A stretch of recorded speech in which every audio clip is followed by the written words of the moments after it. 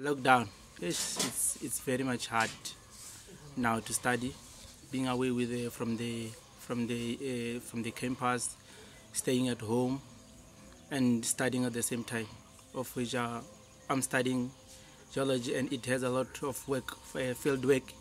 I have to go to the field, I have to collect samples, I have to go to the laboratory, of which now I can't do that because of lockdown. When I started this geology thing, to be honest, I didn't know what I was doing. I just I was there. But then when I was there, I started to develop an interest in what I was doing. I started to like it, and that it could work for me. I will be able to provide, for myself, and hoping to have a family as well. I'll be able to provide for my family and everything.